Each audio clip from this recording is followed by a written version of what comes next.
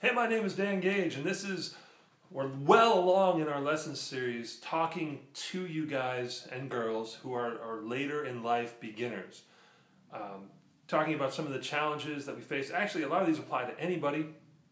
The subject of this lesson is really about control, but I'm framing the discussion in terms of what I like to call crutch licks.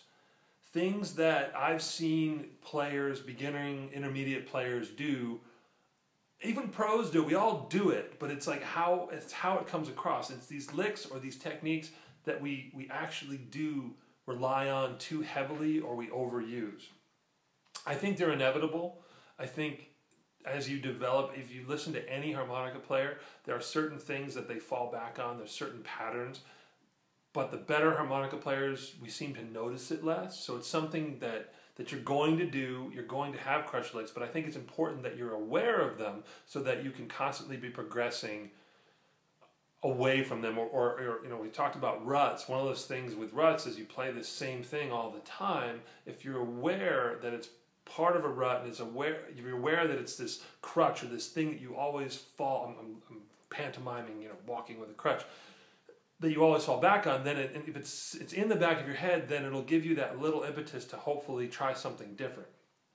One of the biggest things, sometimes I do it, that I see as a crutch lick with intermediate, you know, mid-level, whatever you want to call it, you know, not Jason Ritchie harmonica players, is the overuse of vibrato. And vibrato is something that whether you do, you know, with your hands or you know, that wavering sort of the airflow is rhythmically chopped up, and it sounds great, but it sounds great if it's a technique that you can control. It's not necessarily necessary. Not necessarily necessary. That sounds right. You don't need to do it with every single lick that you play. So, you know, with the vibrato thing, what you can do is you can practice and remind yourself to turn it on, turn it off.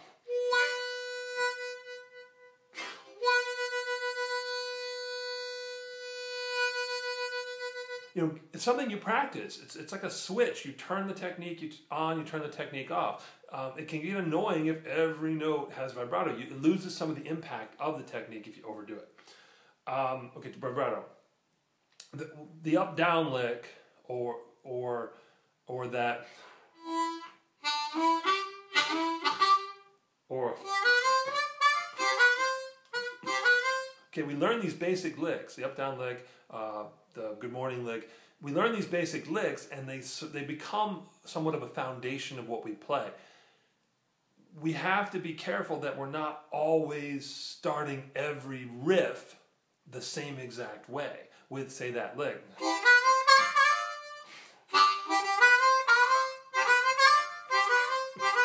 And so listen to yourself critically. It helps to record yourself. And listen for the beginnings of your licks and see if it always starts, or more often than not starts. And then think about ways that you can start.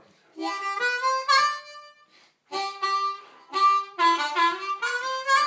know, so I added a little something to it. Or, you know, move around the harmonica, work within your scales. But, you know, really, I don't want to get too much into it because I'm keeping these short. But think about when you start everything, or you keep going to the same little pattern of lick. That's one that happens. So it's in line with I've got an outline here. Really planned ahead. I really did. Starting somewhere else, and one of the things that I think a lot of people do, and I like to I want to shout it at a lot of people when they're soloing, is they're afraid to go above hole 5, and the hole 6 blow is the same note. It's the tonic. And so the 2 draw, 3 blow, and 6 blow is the same note. So that's can really unlock. And one of these days I was going to make a video on just 6 blow. But think about where you start and where you finish. If you know, you can, for example, use 6 blow sometimes instead of 2 draw. So I'm going to start on 2 draw, right? But I go.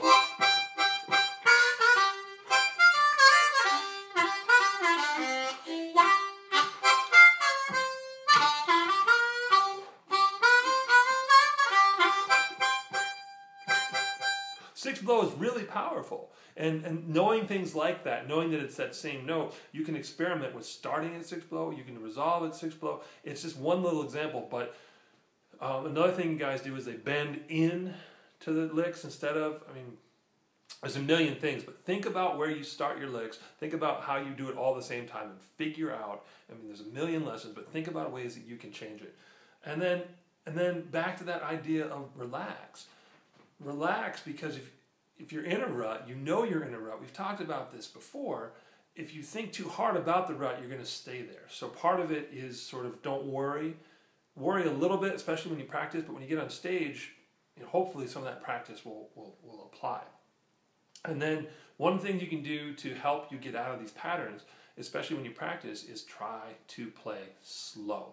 Okay, we all sort of start play along with a record or a CD, and it's going at a pace. But like, sit down by yourself and say, okay, I'm gonna play a slow blues.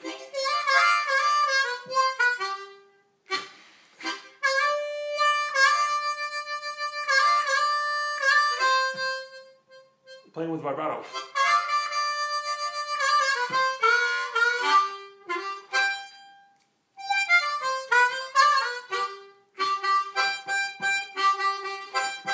Playing with 2 draw, 6 blow.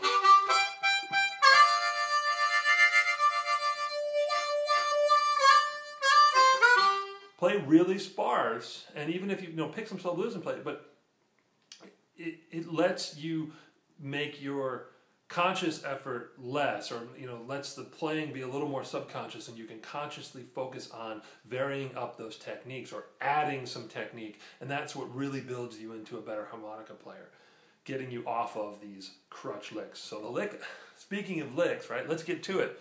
I want to talk about what I call the William Clark lick, and I do this all the time, so I thought it was particularly appropriate. It sounds like...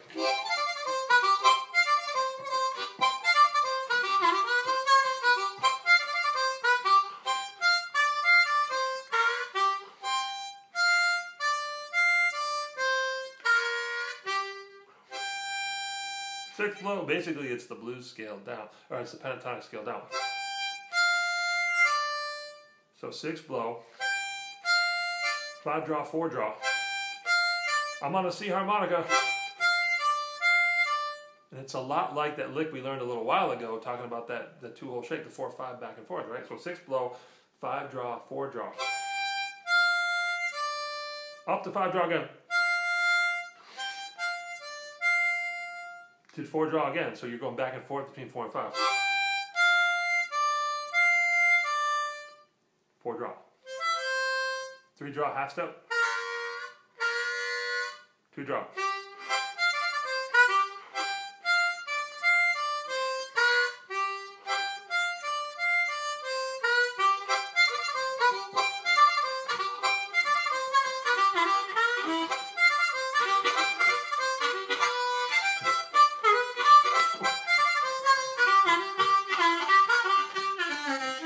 I messed up. Let's do it on an A harp. 6 blow. 5 draw, 4 draw. Up to 5 draw again, back to 4 draw.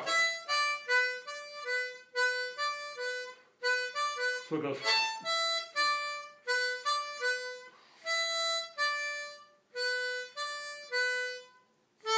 4 blow.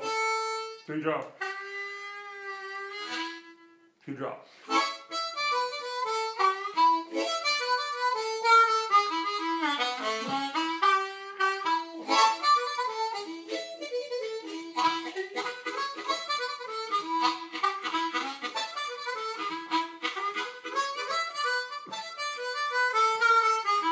Okay, we'll do it on a G harp.